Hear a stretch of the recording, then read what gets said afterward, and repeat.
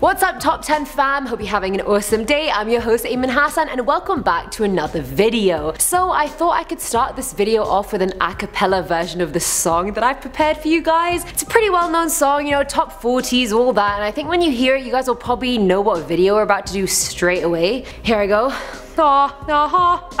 Sorry, I just have to tune my voice a bit, you know, there's some pretty high notes I have to hit right now. Can you just dim the lights guys, just give me some stage presence. Here I go. Ba ba ba ba ba na na. Ba ba ba ba ba ba ba na na. Potato na. Banana.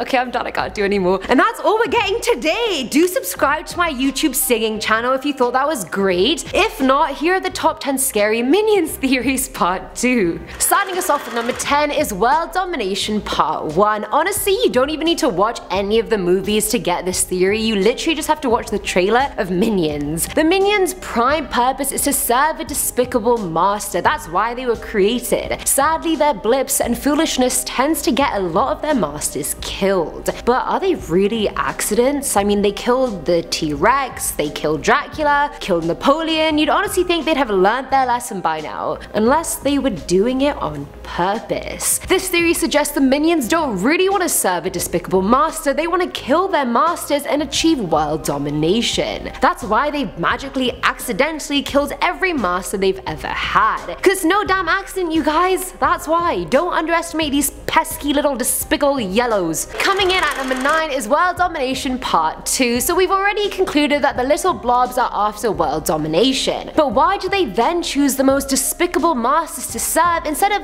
just working on trying to take over the world themselves? I mean, they certainly have enough manpower, probably more than necessary. I feel like there's at least 300 Carls in there, like at least 300. Well, expanding on the previous theory, the Minions are smart. Instead of doing all the labor themselves, they just outsource it to their master. They go after masters who are after world domination themselves because they've already invested their time and energy into formulating a domination plan, building whatever is needed for their plan, and knowing how to execute it. Now the Minions are there low-key helping the master with everything, but high-key just learning the ins and outs of their plan so they can use it if they deem it foolproof after they kill him, of course. Despicable indeed. At number 8 we have the language barrier. Now whether we're talking Despicable Me or the Minions movie itself, it's safe to say the Minions speak in 3 ways. Ooh, ah, and that's about all we get from them.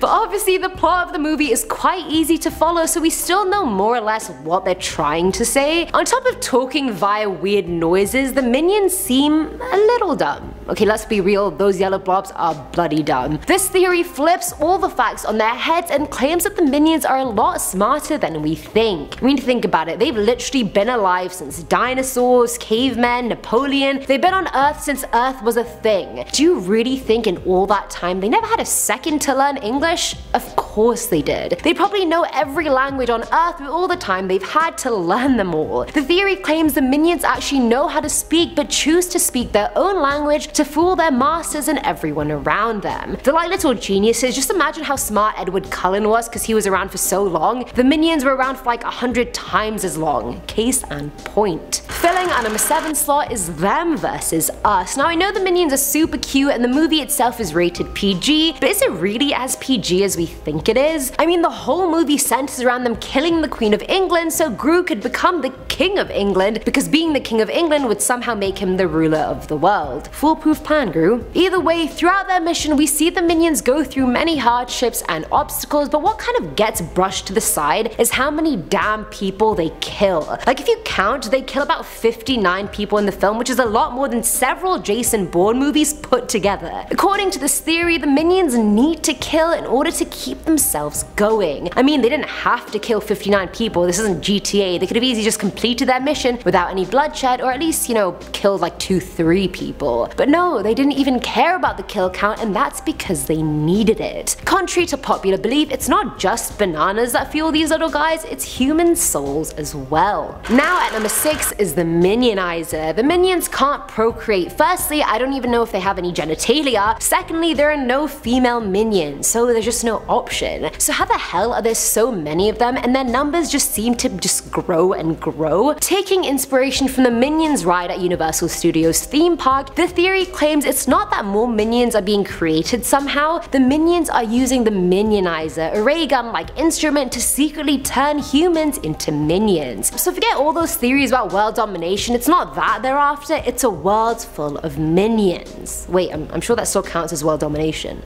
Coming in at number 5 is bipolar disorder. Now I think this theory is a bit tasteless since many people suffer from bipolar disorder and it's not to be joked about, but the theory is what it is. I'm sure this stood out to a lot of people, but on one hand the minions go around on their never-ending mission to find the most evil villain out there and follow them to the ends of the earth. And on the other hand, Bob is out here walking around with his teddy bear being cute as hell. Like, how can they all be so despicably evil and despicably cute all at the same time? The theory claims that the one fatal flaw all the minions have is being bipolar. They go from being extremely cute to extremely evil to extremely clumsy multiple times every day. That's how they are, that's just how they were made. And just to put it out there, being bipolar definitely isn't a fatal flaw. Those are the theory's words, not mine, just letting you know. At number 4 is the experiment that went wrong. In Despicable Me, Gru claims he created the minions by genetically modifying corn kettles, which I actually find hilarious. I completely forgot he even said that since I watched it so long ago, but they are little corns, I don't know. Either way, after they were created, Gru kind of realized that hang on a minute, corn kettles aren't as intelligent as I thought they'd be once they're animated. Yeah, well no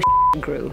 In an experiment attempting to increase their intelligence, he brings his 3 girls Margot, Edith, and Agnes. Now the experiment involved the girls being in incubators with a minion each to see if the transfer of that part of their brains could be done. I mean, he had no choice but to use the girls, who else would volunteer or even knows about the minions? The experiment was meant to sort of clone the brain matter and put it into the minions' brains, but Gru messed up his calculations bad. Instead of giving them intelligence, Gru managed to turn the 3 girls into minions themselves. And there was the birth of Kevin, Stuart, and Bob. Kevin is super smart, he leads the other 2, so Kevin was originally Margot, Stuart is obsessed with being cool and is very rebellious, and that's Edith to a T. Finally, we have Bob, who is the youngest, cutest member of the trio, and that was obviously Agnes. Filling our number 3 slot is Minions propaganda. Now according to this theory, the Minions movie wasn't really for us to watch and enjoy. As I previously stated in the 4th theory, Gru said he created the minions out of genetically modified corn kettles, even though that explanation just got thrown out completely in the Minions movie. According to that movie, they've been around since forever, even though that actually isn't true. This theory claims Gru created the Minions movie himself as propaganda to show the minions. The film satisfies all the minions' curiosities about their purpose in life and why they came into being. In reality, it's Gru's way of telling the minions they exist only to serve him and that he is the greatest supervillain of all time, so they picked a pretty good master. That's why he had to show them existing during dino times and the Ice Age to make their existence seem organic and not completely fabricated, which it is. Now at number 2 are their eyes. Does anyone care to tell me why half the minions have 2 eyes and the other half are all cyclopses? Is that not sus to you guys? Well, it seemed sus to a lot of other people as well, which is how this theory came into being. According to this one, when the minions were created, their purpose was clear, it was like ingrained in them. After waiting for evolution to happen and humans to come into being, they were getting more and more anxious about not being able to serve a master who wanted world domination. So the devil appeared before them because of course he's gonna be their biggest ally, you know, creating havoc and world domination and all. The minions struck a deal with the devil who promised they would find a master who would successfully achieve world domination, but the condition was severe. For every 50 years the minions don't find a master and achieve their goal, 1 minion will lose an eye. And that won't stop when they're all cyclopses, no, it'll keep going to the point none of them even have eyes if it has to. The mission must be completed, otherwise we're looking at a lot of blind minions. The cyclopses present now represent how much time has passed since that ominous deal. And finally, at number 1 is the femicide. Now I'm sure I don't have to draw this to your attention, but have you noticed how all the minions are male? I know they don't show their genitalia on screen or anything, although I feel like even if they did, I feel like it'd just be like a smooth, you know, like a smooth. And it's not even that, all their names are typically male. There's Bob, Kevin, Stuart, Norbert, Carl, and I know these can be female names in our day and age, but the filmmaker himself actually confirmed all the minions are in fact male. So we heard it from the man himself. But where did the girls go? According to this theory, because of how clumsy and accidentally murderous the minions are, the theory says that when minions first came into existence, there were just as many girls as there were guys. They'd even get married, date each other, it was like a human world but for minions. But because of their critical clumsiness, each couple met the same fate. The male minion would somehow manage to kill the female minionette. I want to say minionette. This started to happen more and more and more. I'm talking hundreds upon hundreds of deaths a day, to the point it snowballed out of control and there were no girls left. Obviously with only guys they couldn't procreate and have more girls even if they wanted, and thus I present to you the most despicable act of all, femicide. Who knew that would get that dark? Certainly not me. And I wrote the video. And that's it for today's video, guys. This has been one of my favorite videos I've hosted to date. It was a lot of fun and hopefully it was fun for you guys to watch as well. What do you guys think of all the theories? Do you think any of them have any backing? Let me know in the comments below. And as always, I'm your host Ayman Hasan and I'll see you next time. Banana! That's minion for bye, by the way. I speak it now.